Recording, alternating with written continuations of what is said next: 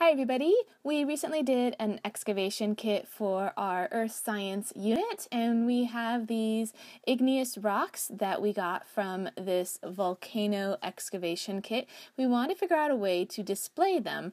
So I am cutting down a piece of cardboard that's about 9 inches by 9 inches.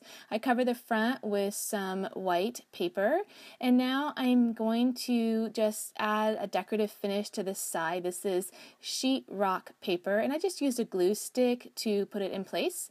And then I had my son identify and write labels for each of the rocks that came in the kit. I used my paper trimmer to cut down each label. And then we arranged it onto the board, and when we were happy with the placement, we used our hot glue gun to glue the rocks in place. I was there supervising my child, but you could also use an epoxy glue if you wanted your child to do it all on his own, but you do want to be mindful of the fumes with any glue that you use.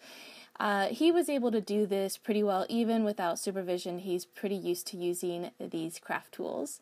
We also used a glue stick to adhere the labels onto the board, and that was just about it. What I don't have here on camera is the string that I affixed to the back of this board so that we could hang it up in our schoolroom.